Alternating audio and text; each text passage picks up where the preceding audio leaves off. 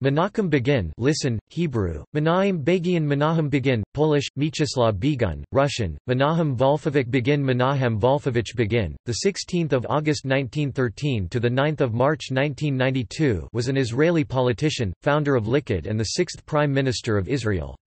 Before the creation of the State of Israel, he was the leader of the Zionist militant group Irgun, the revisionist breakaway from the larger Jewish paramilitary organization Haganah. He proclaimed a revolt, on 1 February 1944, against the British Mandatory Government, which was opposed by the Jewish Agency. As head of the Irgun, he targeted the British in Palestine. Later, the Irgun fought the Arabs during the 1947–48 civil war in Mandatory Palestine.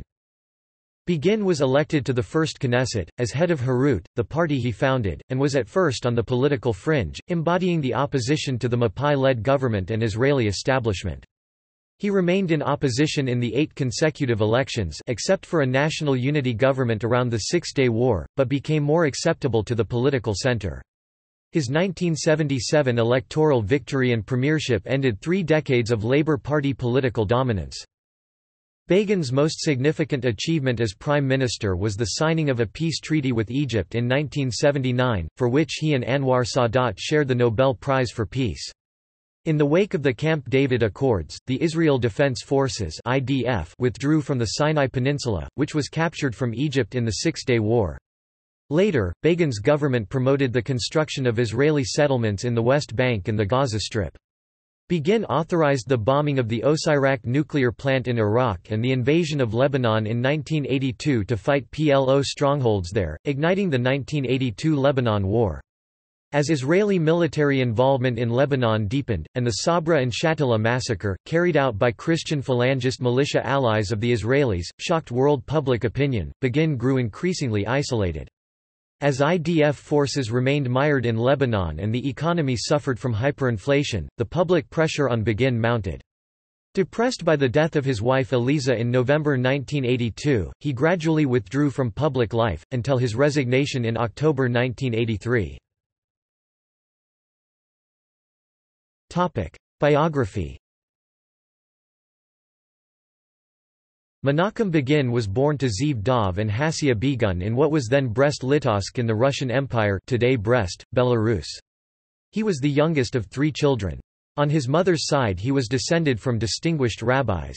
His father, a timber merchant, was a community leader, a passionate Zionist, and an admirer of Theodor Herzl. The midwife who attended his birth was the grandmother of Ariel Sharon. After a year of a traditional cheder education, Begin started studying at a Takimoni school, associated with the religious Zionist movement. In his childhood, Begin, like most Jewish children in his town, was a member of the Zionist Scouts movement Hashomer Hatzair. He was a member of Hashomer Hatzair until the age of 13, and at 16, he joined Betar. At 14, he was sent to a Polish government school, where he received a solid grounding in classical literature. Begin studied law at the University of Warsaw, where he learned the oratory and rhetoric skills that became his trademark as a politician, and viewed as demagogy by his critics. During his studies, he organized a self-defense group of Jewish students to counter harassment by anti-Semites on campus. He graduated in 1935, but never practiced law. At this time, he became a disciple of Vladimir Zeev Jabotinsky, the founder of the nationalist revisionist Zionism movement and its Betar youth wing. His rise within Betar was rapid. At 22, he shared the dais with his mentor at the Betar World Congress in Krakow. The pre-war Polish government actively supported Zionist youth and paramilitary movements. Begin's leadership qualities were quickly recognized. In 1937 he was the active head of Betar in Czechoslovakia and became head of the largest branch, that of Poland. As head of Betar's Polish branch, Begin traveled among regional branches to encourage supporters and recruit new members. To save money, he stayed at the homes of Betar members. During one such visit, he met his future wife Eliza Arnold, who was the daughter of his host. On 29 May 1939 the couple married. They had 3 children, Benjamin, Leah and Hasia, living in Warsaw in Poland. Begin encouraged Betar to set up an organization to bring Polish Jews to Palestine. He unsuccessfully attempted to smuggle 1,500 Jews into Romania at the end of August 1939. Returning to Warsaw afterward, he left 3 days after the German 1939 invasion began, first to the southwest and then to Wilno. In September 1939, after Germany invaded Poland, Begin, in common with a large part of Warsaw's Jewish leadership, escaped to Wilno, today Vilnius, then eastern Poland, to avoid inevitable arrest. The town was soon occupied by the Soviet Union, but from 28 October 1939, it was the capital of the Republic of Lithuania. Wilno was a predominantly Polish and Jewish town, an estimated 40% of the population was Jewish, with the YIVO Institute located there. As a prominent pre-war Zionist and reserve status officer cadet, on 20 September 1940, Begin was arrested by the NKVD and detained in the Lukasks prison. He wrote about his experience of being tortured, in later years. He was accused of being an agent of British imperialism and sentenced to 8 years in the Soviet Gulag camps. On 1 June 1941 he was sent to the Pechora labor camps in Komi Republic, the northern part of European Russia, where he stayed until May 1942. Much later in life, Begin would record and reflect upon his experiences in the interrogations and life in the camp in his memoir White Nights. In July 1941, just after Germany attacked the Soviet Union, and following his release under the Sikorsky-Mayski Agreement because he was a Polish national, Begin joined the Free Polish Anders Army as a corporal officer cadet. He was later sent with the army to Palestine via the Persian Corridor, where he arrived in May 1942. Upon arriving in Palestine, Begin, like many other Polish Jewish soldiers of the Anders Army, faced a choice between remaining with the Anders Army to fight Nazi Germany in Europe, or staying in Palestine to fight for establishment of a Jewish state. While he initially wished to remain with the Polish army, he was eventually persuaded to change his mind by his contacts in the Irgun, as well as Polish officers sympathetic to the Zionist cause. Consequently, General Michał Karaszewicz Tokarczewski, the second in command of the army, issued Begin with a leave of absence without an expiration, which gave Begin official permission to stay in Palestine. In December 1942 he left Anders' army and joined the Irgun. During the Holocaust, Begin's father was among the 5,000 Brest Jews rounded up by the Nazis at the end of June 1941. Instead of being sent to a forced labor camp, they were shot or drowned in the river. His mother and older brother Herzl also died in the Holocaust. Jewish underground. Begin quickly made a name for himself as a fierce critic of the dominant Zionist leadership for being too cooperative with the British, and argued that the only way to save the Jews of Europe, who were facing extermination, was to compel the British to leave so that a Jewish state could be established. In 1942 he joined the Irgun, an underground Zionist paramilitary organization which had split from the main Jewish military organization, the Haganah, in 1931. In 1944 Begin assumed the Irgun's leadership, determined to force the British government to remove its troops entirely from Palestine. The official Jewish leadership institutions in Palestine, the Jewish Agency and Va'ad Leumi, backed up by their military arm, the Haganah, had refrained from directly challenging British authority. They were convinced that the British would establish a Jewish state after the war due to support for the Zionist cause among both the Conservative and Labour parties. Giving as reasons that the British had reneged on the promises given in the Balfour Declaration and that the White Paper of 1939 restricting Jewish immigration was an escalation of their pro-Arab policy, he decided to break with the official institutions and launch an armed rebellion against British rule in cooperation with Lehi, another breakaway Zionist group. Begin had studied the Irish War of Independence and the Indian independence movement, and, while planning the rebellion with Irgun commanders, devised a strategy of leverage he believed would force the British out. He proposed a series of guerrilla attacks that would humiliate the British and damage their prestige, which would force them to resort to repressive measures, which would in turn alienate the Yishuv. Begin banked on the international media being attracted to the action, which he referred to as turning Palestine into a glass house, with the world looking in. This would draw international attention, and British repression would create global sympathy for the Irgun's cause, which in turn would translate into political pressure on Britain. Ultimately, the British would be forced to choose between continued repression or withdrawal, and Begin was certain that in the end, the British would leave. Furthermore, so as not to disturb the war effort against Germany, only British government and police targets would be attacked at first, while military targets would only be attacked once Germany had been defeated. On February 1, 1944, the Irgun proclaimed a revolt. 12 days later, it put its plan into action when Irgun teams bombed the empty offices of the British Mandate's Immigration Department in Jerusalem, Tel Aviv, and Haifa. The Irgun next bombed the income tax offices in those three cities, followed by a series of attacks on police stations in which 2 Irgun fighters and 6 policemen were killed. Meanwhile, Lehi joined the revolt with a series of shooting attacks on policemen. Throughout 1944, the Irgun and Lehi attacks intensified. These operations were financed by demanding money from Jewish merchants and engaging in insurance scams in the local diamond industry. In 1944, after Lehi gunmen assassinated Lord Moyne, the British resident minister in the Middle East, the official Jewish authorities, fearing British retaliation, ordered the Haganah to undertake a campaign of collaboration with the British. Known as the hunting season, the campaign seriously crippled the Irgun for several months, while Lehi, having agreed to suspend the campaign, was spared. Begin, anxious to prevent a civil war, ordered his men not to retaliate or resist being taken captive, convinced that the Irgun could ride out the season, and that the Jewish agency would eventually side with the Irgun when it became apparent the British government had no intention of making concessions. Gradually, shamed at participating in what was viewed as a collaborationist campaign, the enthusiasm of the Haganah began to wane, and Begin's assumptions were proven correct. The Irgun's restraint also earned it much sympathy from the Yishuv, whereas it had been assumed before by many that it had placed its own political interests before those of the Yishuv. In the summer of 1945, as it became clear that the British were not planning on establishing a Jewish state and would not allow significant Jewish immigration to Palestine, Jewish public opinion shifted decisively against the British, and the Jewish authorities sent feelers to the Irgun and Lehi to discuss an alliance. The end result was the Jewish resistance movement, a framework under which the Haganah, Irgun, and Lehi launched coordinated series of anti-British operations. For several months in 1945–46, the Irgun fought as part of the Jewish resistance movement. Following Operation Agatha, during which the British arrested many Jews, seized arms caches, and occupied the Jewish Agency building, from which many documents were removed, Begin ordered an attack on the British military and administrative headquarters at the King David Hotel following a request from the Haganah, although the Haganah's permission was later rescinded.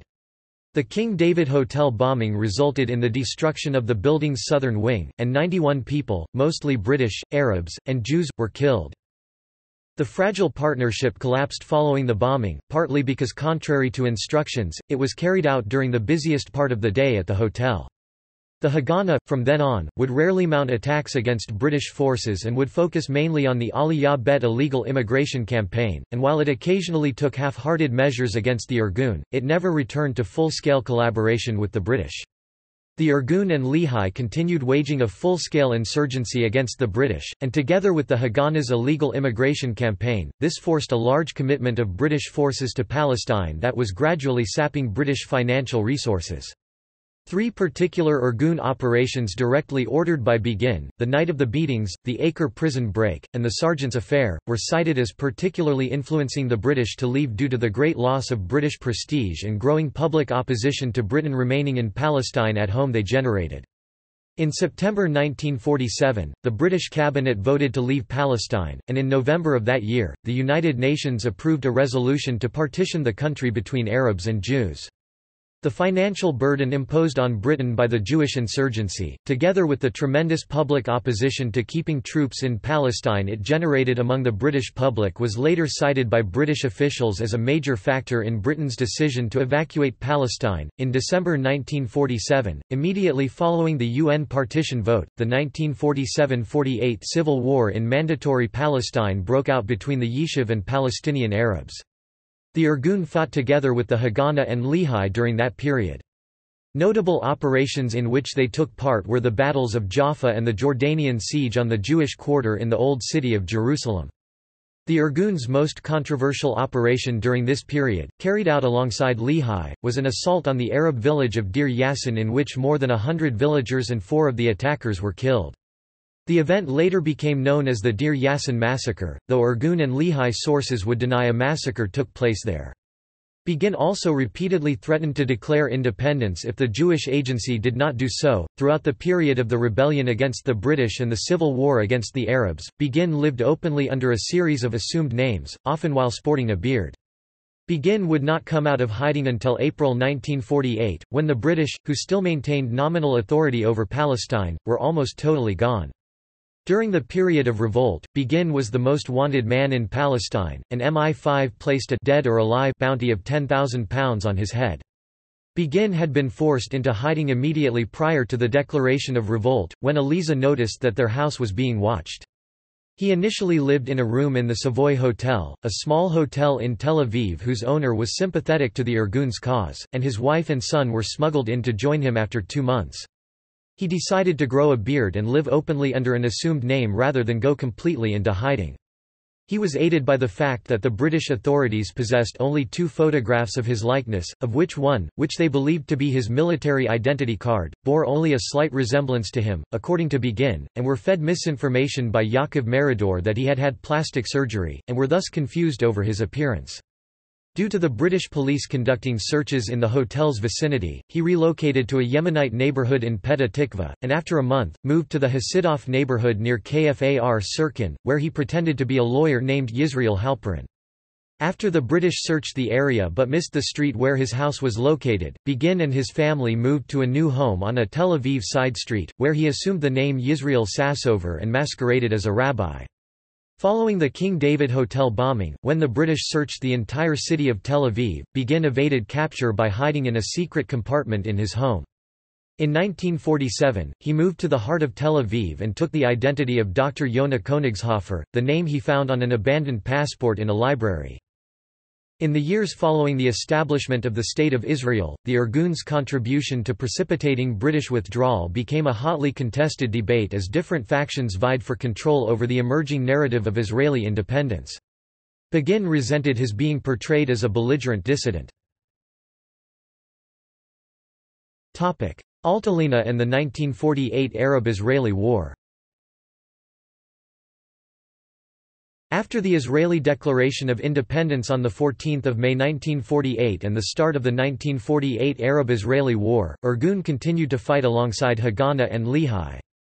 On 15 May 1948, Begin broadcast a speech on radio declaring that the Irgun was finally moving out of its underground status. On 1 June Begin signed an agreement with the provisional government headed by David Ben-Gurion, where the Irgun agreed to formally disband and to integrate its force with the newly formed Israel Defense Forces (IDF), but was not truthful of the armaments aboard the Altalena as it was scheduled to arrive during the ceasefire ordered by the United Nations and therefore would have put the State of Israel in peril as Britain was adamant the partition of Jewish and Arab Palestine would not occur. This delivery was the smoking gun Britain would need to urge the UN to end the partition action. Intense negotiations between representatives of the provisional government headed by Ben-Gurion and the Irgun headed by Begin followed the departure of Altalena from France. Among the issues discussed were logistics of the ship's landing and distribution of the cargo between the military organizations. Whilst there was agreement on the anchoring place of the Altalena, there were differences of opinion about the allocation of the cargo. Ben-Gurion agreed to Begin's initial request that 20% of the weapons be dispatched to the Irgun's Jerusalem battalion, which was still fighting independently. His second request, however, that the remainder be transferred to the IDF to equip the newly incorporated Irgun battalions, was rejected by the government representatives, who interpreted the request as a demand to reinforce an army within an army. The Altalena reached Kfar Vitkin in the late afternoon of Sunday, June 20. Among the Irgun members waiting on the shore was Menachem Begin, who greeted the arrivals with great emotion. After the passengers had disembarked, members of the fishing village of Makmoret helped unload the cargo of military equipment. Concomitantly with the events at Kfar Vitkin, the government had convened in Tel Aviv for its weekly meeting. Ben-Gurion reported on the meetings which had preceded the arrival of the Altalena, and was adamant in his demand that Begin surrender and hand over all of the weapons. "We must decide whether to hand over power to Begin or to order him to cease his separate activities. If he does not do so, we will open fire. Otherwise, we must decide to disperse our own army." The debate ended in a resolution to empower the army to use force if necessary to overcome the Irgun and to confiscate the ship and its cargo.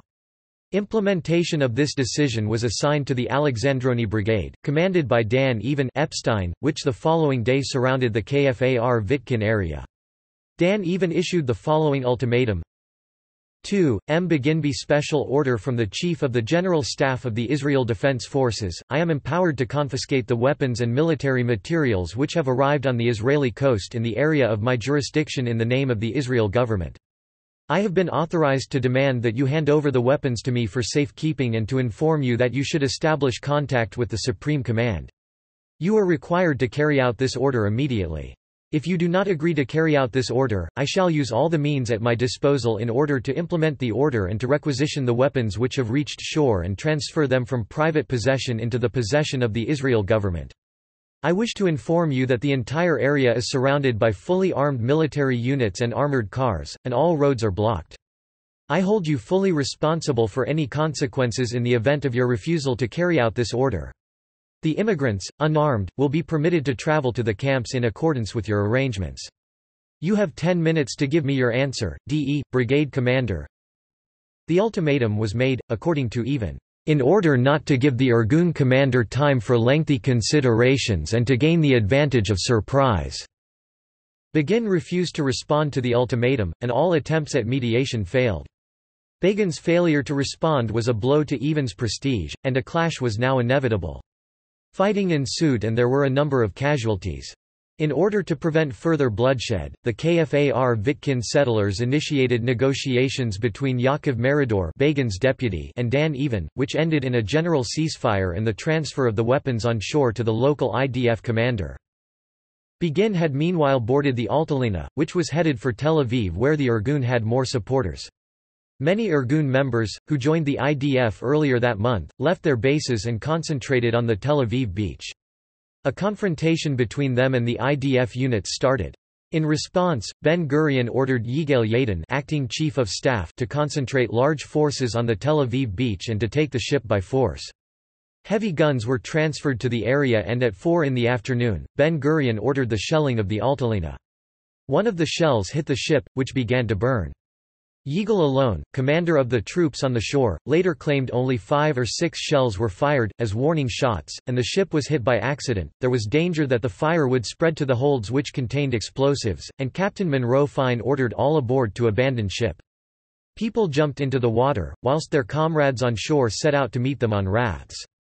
Although Captain Fine flew the white flag of surrender, automatic fire continued to be directed at the unarmed survivors swimming in the water. Begin, who was on deck, agreed to leave the ship only after the last of the wounded had been evacuated. 16 Irgun fighters were killed in the confrontation with the army, all but 3 were veteran members and not newcomers in the ship, 6 were killed in the Kfar-Vitkin area and 10 on Tel Aviv beach. 3 IDF soldiers were killed, 2 at Kfar-Vitkin and 1 in Tel Aviv. After the shelling of the Altalena, more than 200 Irgun fighters were arrested. Most of them were released several weeks later, with the exception of 5 senior commanders Moshe Hasan, Eliyahu Lankin, Yaakov Meridor, Bezalel Amitzer, and Hillel Cook, who were detained for more than 2 months, until August 27, 1948. Begin agreed the Irgun soldiers would be fully integrated with the IDF and not kept in separate units.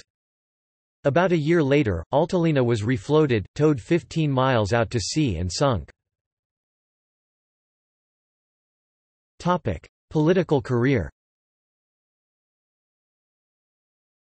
Herut opposition years.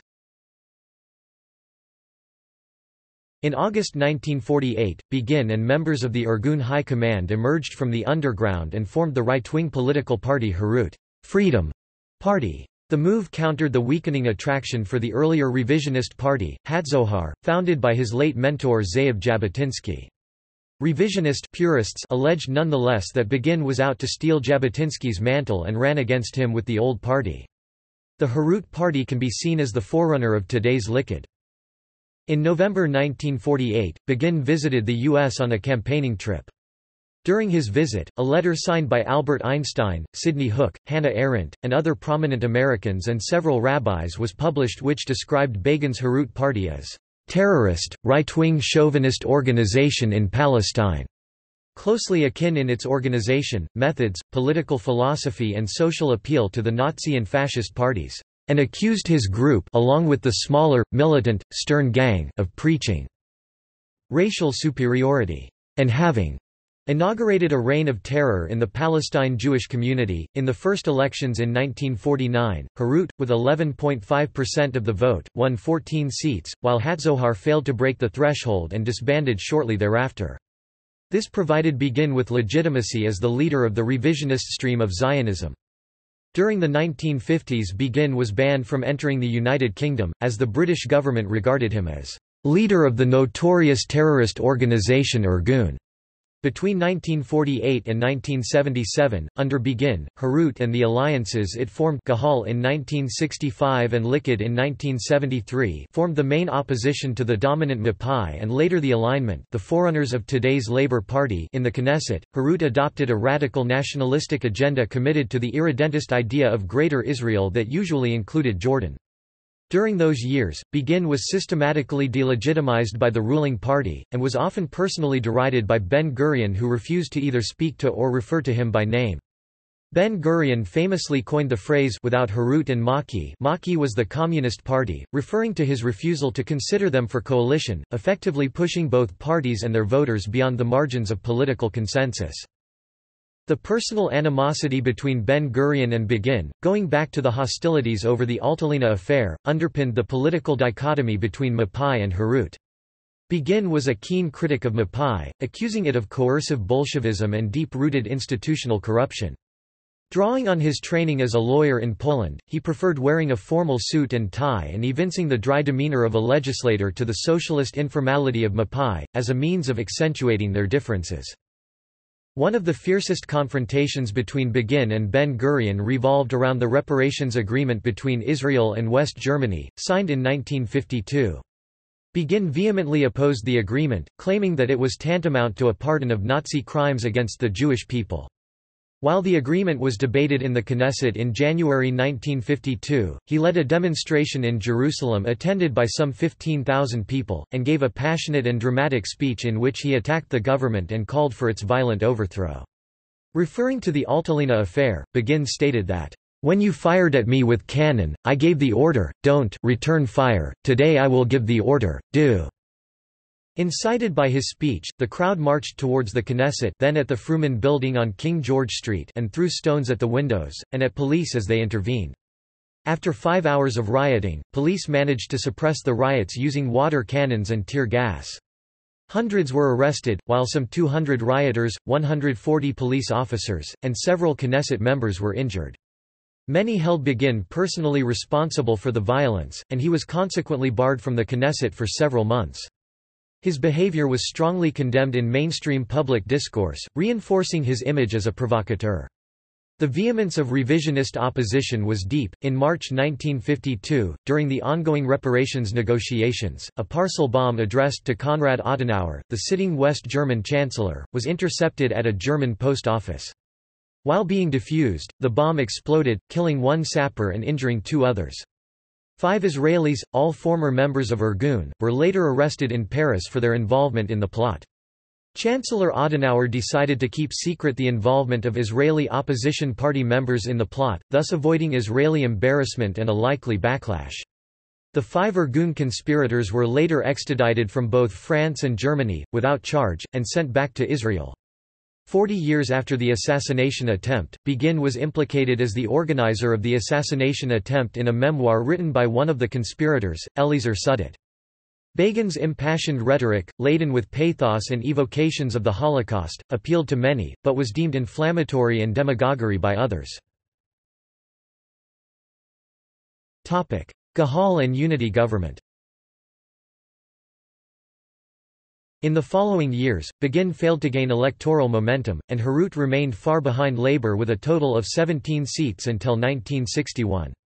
In 1965, Harut and the Liberal Party united to form the Gahal Party under Begin's leadership, but failed again to win more seats in the election that year. In 1966, during Harut's party convention, he was challenged by the young Ehud Olmert, who called for his resignation. Begin announced that he would retire from party leadership, but soon reversed his decision when the crowd pleaded with him to stay.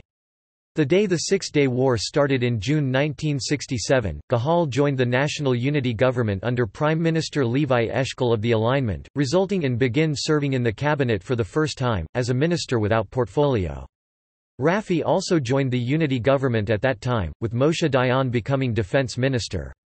Gahal's arrangement lasted until August 1970, when Begin and Gahal quit the government, then led by Golda Meir due to disagreements over the Rogers Plan and its in place ceasefire with Egypt along the Suez Canal. Other sources, including William B. Quandt, note that the Labour Party, by formally accepting UN 242 in mid-1970, had accepted peace for withdrawal on all fronts, and because of this Begin had left the unity government. On 5 August, Begin explained before the Knesset why he was resigning from the cabinet.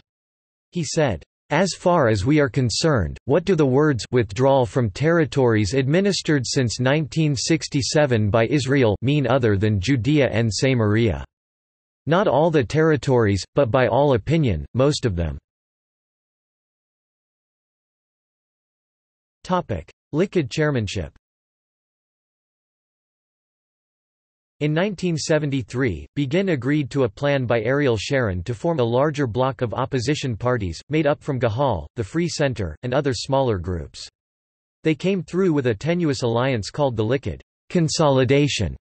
In the elections held later that year, 2 months after the Yom Kippur War, the Likud won a considerable share of the votes, though with 39 seats still remained in opposition. Yet the aftermath of the Yom Kippur War saw ensuing public disenchantment with the alignment. Voices of criticism about the government's misconduct of the war gave rise to growing public resentment. Personifying the antithesis to the alignment's socialist ethos, Begin appealed to many Mizrahi Israelis, mostly first- and second-generation Jewish refugees from Arab countries, who felt they were continuously being treated by the establishment as second-class citizens. His open embrace of Judaism stood in stark contrast to the alignment's secularism, which alienated Mizrahi voters and drew many of them to support Begin, becoming his burgeoning political base. In the years 1974–77, Yitzhak Rabin's government suffered from instability due to infighting within the Labour Party, Rabin and Shimon Peres, and the shift to the right by the National Religious Party, as well as numerous corruption scandals. All these weakened the Labour camp and finally allowed Begin to capture the center stage of Israeli politics. Prime Minister of Israel. 1977 electoral victory. On 17 May 1977 the Likud, headed by Begin, won the Knesset elections by a landslide, becoming the biggest party in the Knesset. Popularly known as the Mahapach upheaval. The election results had seismic ramifications as for the first time in Israeli history a party other than the alignment, Mapai, was in a position to form a government, effectively ending the left's hitherto unrivaled domination over Israeli politics. Likud's electoral victory signified a fundamental restructuring of Israeli society in which the founding socialist Ashkenazi elite was being replaced by a coalition representing marginalized Mizrahi and Jewish religious communities, promoting a socially conservative and economically liberal agenda. The Likud campaign leading up to the election centered on Begin's personality. Demonized by the alignment as totalitarian and extremist, his self-portrayal as a humble and pious leader struck a chord with many who felt abandoned by the ruling party's ideology. In the predominantly Jewish Mizrahi working-class urban neighborhoods and peripheral towns, the Likud won overwhelming majorities, while disillusionment with the alignment's corruption prompted many middle and upper-class voters to support the newly founded centrist Democratic Movement for Change, headed by Yigael Yadin. Won 15 seats out of 120, largely at the expense of the alignment, which was led by Shimon Peres and had shrunk from 51 to 32 seats. Well aware of his momentous achievement and employing his trademark sense for drama, when speaking that night in the Likud headquarters Begin quoted from the Gettysburg Address and the Torah, referring to his victory as a turning point in the history of the Jewish people. With 43 seats, the Likud still required the support of other parties in order to reach a parliamentary majority that would enable it to form a government under Israel's proportionate representation parliamentary system. Though able to form a narrow coalition with smaller Jewish religious and ultra-Orthodox parties, Begin also sought support from centrist elements in the Knesset to provide his government with greater public legitimacy. He controversially offered the foreign affairs portfolio to Moshe Dayan, a former IDF chief of staff and defense minister, and a prominent alignment politician identified with the old establishment. Begin was sworn in as Prime Minister of Israel on 20 June 1977.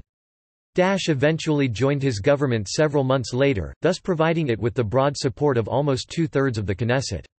While Prime Minister, Yehuda Avner served as Begin's speechwriter. Socioeconomic policies. As Prime Minister, Begin presided over various reforms in the domestic field. Tuition fees for secondary education were eliminated and compulsory education was extended to the 10th grade, while new social programs were introduced such as long-term care insurance and a national income support system. A ban on color television that had been imposed to enforce social equality was abolished, and the minimum age for a driver's license was lowered to 17. Another government program initiated, named Project Renewal, was aimed at rehabilitating impoverished towns and neighborhoods. Inhabited mainly by Sephardi and Mizrahi immigrants and their descendants, these areas were characterized by slum conditions and substandard housing. The project was a joint effort between the Israeli government, Jewish Agency, and Jewish communities worldwide, which provided much of the funding for it. The program was directly administered through the Prime Minister's office until 1981, when Begin's government transferred responsibility to the Ministry of Housing. Extensive work was done to eliminate slum conditions in these areas, and to improve the general quality of life.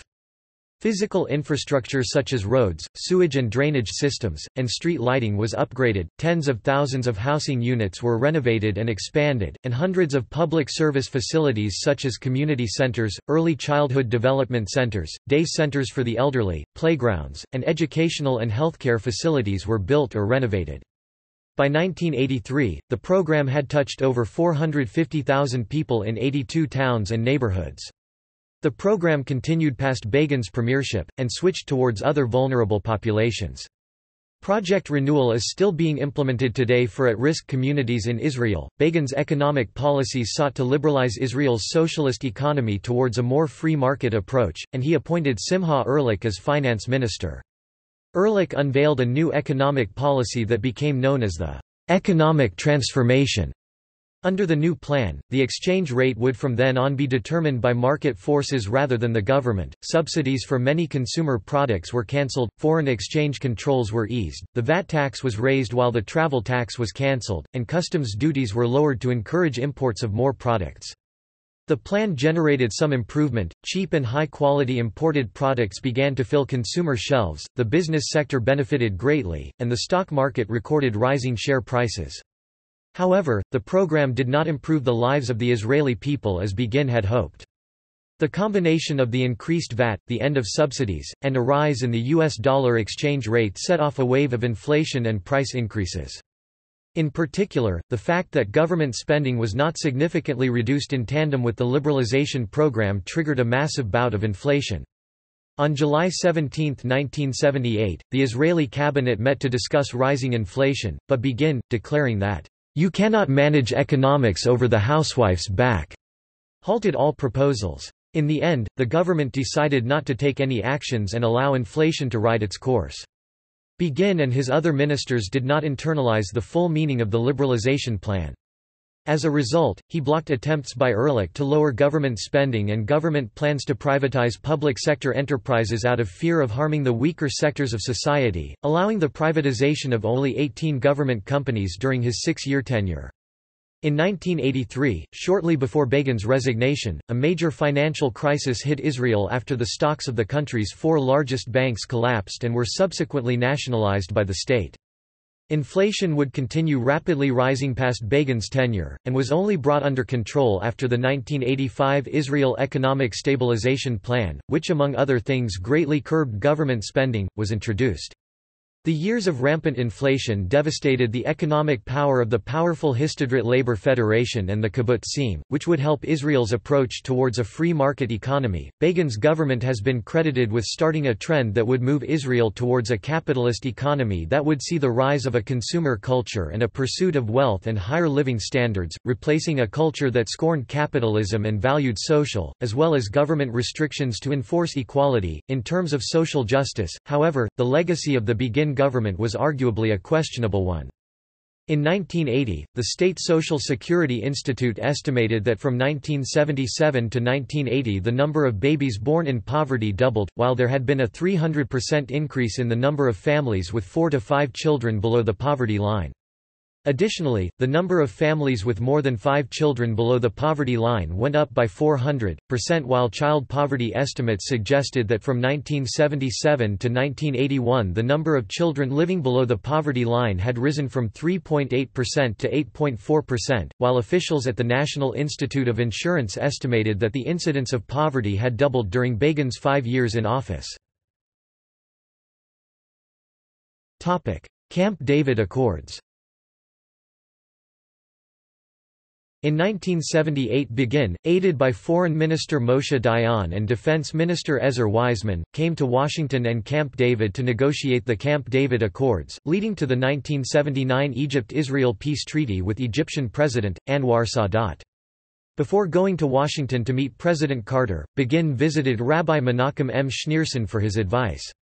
Under the terms of the treaty, brokered by U.S. President, Jimmy Carter, Israel was to hand over the Sinai Peninsula in its entirety to Egypt.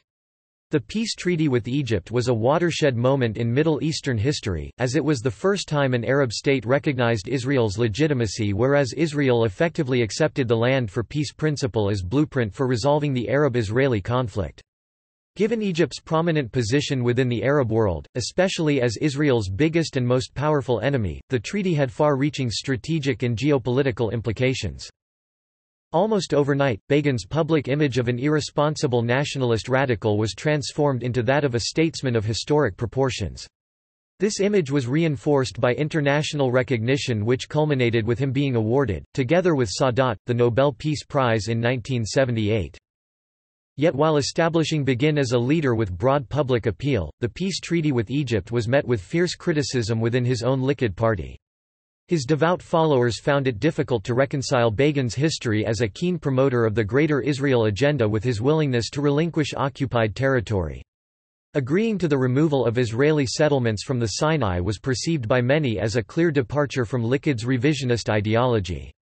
Several prominent Likud members, most notably Yitzhak Shamir, objected to the treaty and abstained when it was ratified with an overwhelming majority in the Knesset, achieved only thanks to support from the opposition. A small group of hardliners within Likud, associated with Gush Emunim Jewish settlement movement, eventually decided to split and form the Tehillah Party in 1979. They led the movement for stopping the withdrawal from Sinai, violently clashing with IDF soldiers during the forceful eviction of Yamit settlement in April 1982. Despite the traumatic scenes from Yamit, political support for the treaty did not diminish and the Sinai was handed over to Egypt in 1982. Begin was less resolute in implementing the section of the Camp David Accord calling for Palestinian self-rule in the West Bank and Gaza Strip. He appointed Agriculture Minister Ariel Sharon to implement a large-scale expansion of Jewish settlements in the Israeli-occupied territories, a policy intended to make future territorial concessions in these areas effectively impossible. Begin refocused Israeli settlement strategy from populating peripheral areas in accordance with the Alon Plan, to building Jewish settlements in areas of biblical and historic significance. When the settlement of Elon Moreh was established on the outskirts of Nablus in 1979, following years of campaigning by Gush Emunim, Begin declared that there are many more Elon Morehs to come. During his term dozens of new settlements were built, and Jewish population in the West Bank and Gaza more than quadrupled. Bombing Iraqi nuclear reactor. Begin took Saddam Hussein's anti-Zionist threats seriously and therefore took aim at Iraq, which was building a nuclear reactor named Osirak or Tammuz 1 with French and Italian assistance. When Begin took office, preparations were intensified. Begin authorized the construction of a full-scale model of the Iraqi reactor which Israeli pilots could practice bombing. Israel attempted to negotiate with France and Italy to cut off assistance and with the United States to obtain assurances that the program would be halted. The negotiations failed. Begin considered the diplomatic option fruitless, and worried that prolonging the attack would lead to a fatal inability to act in response to the perceived threat. The decision to attack was hotly contested within Begin's government. However, in October 1980, the Mossad informed Begin that the reactor would be fueled and operational by June 1981. This assessment was aided by reconnaissance photos supplied by the United States, and the Israeli cabinet voted to approve an attack. In June 1981, Begin ordered the destruction of the reactor. On 7 June 1981, the Israeli Air Force destroyed the reactor in a successful long-range operation called Operation Opera. Soon after, the government and Begin expounded on what came to be known as the Begin Doctrine. On no account shall we permit an enemy to develop weapons of mass destruction (WMD) against the people of Israel. Begin explicitly stated the strike was not an anomaly, but instead called the event a precedent for every future government in Israel. It remains a feature of Israeli security planning policy. Many foreign governments, including the United States, condemned the operation, and the United Nations Security Council unanimously passed Resolution 487 condemning it. The Israeli left-wing opposition criticized it also at the time, but mainly for its timing relative to domestic elections only 3 weeks later, when Likud was re-elected. The new government annexed the Golan Heights and banned the national airline from flying on Shabbat. Lebanon invasion. On 6 June 1982, Begin's government authorized the Israel Defense Forces invasion of Lebanon, in response to the attempted assassination of the Israeli ambassador to the United Kingdom, Shlomo Argov. The objective of Operation Peace for Galilee was to force the PLO out of rocket range of Israel's northern border. Begin was hoping for a short and limited Israeli involvement that would destroy the PLO's political and military infrastructure in southern Lebanon, effectively reshaping the balance of Lebanese power in favor of the Christian militias who were allied with Israel. Nevertheless, fighting soon escalated into war with Palestinian and Lebanese militias, as well as the Syrian military, and the IDF progressed as far as Beirut, well beyond the 40 km limit initially authorized by the government. Israeli forces were successful in driving the PLO out of Lebanon and forcing its leadership to relocate to Tunisia, but the war ultimately failed to achieve its political goals of bringing security to Israel's northern border and creating stability in Lebanon. Begin referred to the invasion as an inevitable act of survival, often comparing Yasser Arafat to Hitler. Sabra and Shatila massacre. Public dissatisfaction reached a peak in September 1982, after the Sabra and Shatila massacre. Hundreds of thousands gathered in Tel Aviv in what was one of the biggest public demonstrations in Israeli history. The Kahan Commission, appointed to investigate the events, issued its report on February 9, 1983, found the government indirectly responsible for the massacre but that Defense Minister Ariel Sharon bears personal responsibility. The commission recommended that Sharon be removed from office and never serve in any future Israeli government. Initially, Sharon attempted to remain in office and Begin refused to fire him. But Sharon resigned as defense minister after the death of Emil Grunzweig, who was killed by a grenade tossed into a crowd of demonstrators leaving a peace now organized march, which also injured 10 others, including the son of an Israeli cabinet minister. Sharon remained in the cabinet as a minister without portfolio. Public pressure on Begin to resign increased. Begin's disoriented appearance on national television while visiting the Beaufort battle site raised concerns that he was being misinformed about the war's progress. Asking Sharon whether PLO fighters had machine guns, Begin seemed out of touch with the nature and scale of the military campaign he had authorized. Almost a decade later, Haaretz reporter Uzi Benjamin published a series of articles accusing Sharon of intentionally deceiving Begin about the operation's initial objectives, and continuously misleading him as the war progressed. Sharon sued both the newspaper and Benjamin for libel in 1991. The trial lasted 11 years, with one of the highlights being the deposition of Begin's son, Benny, in favor of the defendants.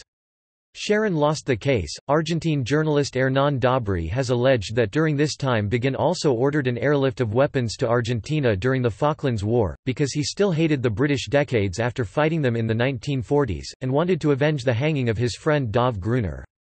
However, the weapons arrived after the war had already ended. Resignation. After Begin's wife Eliza died in November 1982 while he was away on an official visit to Washington, D.C., he was thrown into a deep depression. Begin also became disappointed by the war in Lebanon because he had hoped to sign a peace treaty with the government President Bashir Gemayel, who was assassinated. Instead, there were mounting Israeli casualties, and protesters outside his office maintained a constant vigil with a sign showing the number of Israeli soldiers killed in Lebanon, which was constantly updated. Begin also continued to be plagued by the ill health and occasional hospitalizations that he had endured for years. In August 1983, he resigned, telling his colleagues that, "I cannot go on any longer," and handed over the reins of the office of Prime Minister to his old comrade in arms Yitzhak Shamir, who had been the leader of the Lehigh resistance to the British. Retirement and seclusion. Begin subsequently retired to an apartment overlooking the Jerusalem forest and spent the rest of his life in seclusion. He would rarely leave his apartment, and then usually to visit his wife's grave site to say the traditional Kaddish prayer for the departed. His seclusion was watched over by his children and his lifetime personal secretary Yeshiel Kadishai, who monitored all official requests for meetings. Begin would meet almost no one other than close friends or family. After a year, he changed his telephone number due to journalists constantly calling him. He was cared for by his daughter Leah and a housekeeper. According to Kadishai, Begin spent most of his days reading and watching movies, and would start and finish a book almost every day. He also kept up with world events by continuing his lifelong habit of listening to the BBC every morning, which had begun during his underground days, and maintaining a subscription to several newspapers. Begin retained some political influence in the Likud party, which he used to influence it behind the scenes. Death. On 3 March 1992, Begin suffered a severe heart attack in his apartment, and was rushed to Ichilov Hospital, where he was put in the intensive care unit. Begin arrived there unconscious and paralyzed on the left side of his body. His condition slightly improved following treatment, and he regained consciousness after 20 hours. For the next 6 days, Begin remained in serious condition. Begin was too frail to overcome the effects of the heart attack, and his condition began to rapidly deteriorate on 9 March at about 3:15 a.m. An emergency team of doctors and nurses attempted to resuscitate his failing heart.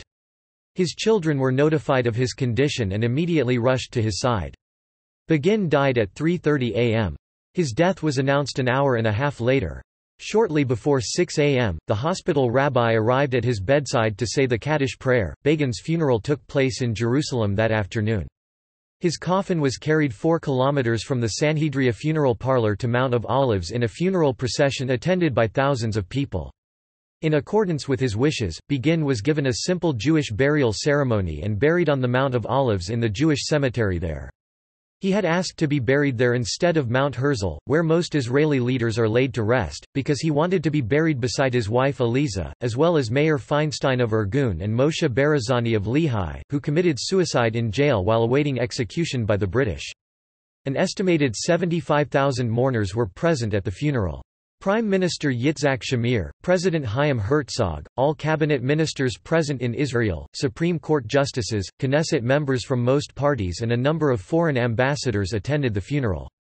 Former members of the Irgun High Command served as pallbearers. Begin in fiction and on film. A slightly fictionalized Menachem Begin appeared in the first edition of Land of Black Gold, but was removed from subsequent editions. He appears in the film Waltz with Bashir, the techno-thriller novel The Fifth Horseman by Larry Collins and Dominique Lapierre, and the science fiction novel World War, Volume 4, Striking the Balance by Harry Turtledove. Begin was played by David Opatoshu in the 1977 TV film Raid on Entebbe and by Barry Morse in the 1983 miniseries Sadat. Chris Claremont, longtime writer of the X-Men comic book, has said that Begin reminds him of the character Magneto, in The Last Temptation of Homer. Bart Simpson is prescribed square, black-rimmed eyeglasses for his lazy eye, and the doctor tries to comfort him by saying that, "Menachem Begin wore a pair just like them." A stage play, Mr. Begin, written by Gabriel Emanuel and starring actor Donnie Steg, opened at the Menachem Begin Heritage Center in Jerusalem in July, 2013. Published work. The Revolt, ISBN 0-8402-1370-0. White Nights, The Story of a Prisoner in Russia, ISBN 0-06-010289-6. See also: List of Israeli Nobel laureates, List of Jewish Nobel laureates, Menachem Begin Heritage Center. References. Further reading. Avner, Yehuda 2010. The Prime Ministers, An Intimate Narrative of Israeli Leadership. Toby Press. ISBN 978-1-59264-278-6. OCLC 758724969. Elon Peleg, Begin's Foreign Policy, 1977–1983, Israel's Move to the Right, Greenwood Press, 1987. Eric Silver, Begin, The Haunted Prophet, Random House, 1984. Sasson Sofer, Begin, An Anatomy of Leadership, Basil Blackwell, 1988. Avi Shailan, Begin, 1913–1992, 2007. Frank Gervasi, The Life and Times of Menachem Begin, Rebel to Statesman, Putnam, 1979. Harry Hurwitz, Yisrael Madad, Peace in the Making, Geffen Publishing House, 2010. Daniel Gordis, Menachem Begin, The Battle for Israel's Soul, Nextbook, 2014. External links. Official sites. The Menachem Begin Heritage Center. PM Sharon's address at the opening ceremony for the Begin Heritage Center building, 16 June 2004. Menachem Begin, the sixth Prime Minister at the official site of the Israeli Prime Minister's office. Menachem Begin on the Knesset website. In English. Miscellaneous links. The Camp David Accords. The bombing of the King David Hotel. Irgun webpage. 1948 Letter of some eminent Jews to New York Times. The Begin biography at the Nobel Foundation website. Bodies of murdered Clifford Martin and Marvin Pace. Menachem Begin Nobel Peace Prize speech at Ginsider History Moment. Menachem Begin Memorial dedication in Brest, Belarus. In Russian, about the future Begin Monument in Brest, Belarus, Vecherny Brest, Brest, Belarus. In Russian, unveiling of the Begin Monument in Brest, Belarus, October 31, 2013, Vecherny Brest, Brest, Belarus. Prime Minister Menachem Begin on justice and the rule of law, selected documents on the 20th anniversary of his death at the Israel State Archives, Prime Minister's Office. Menachem Begin, A New Israel. Video lecture by Henry Abramson. Prime Minister Menachem Begin on justice and the rule of law, selected documents on the 20th anniversary of his death on Israel State Archives website.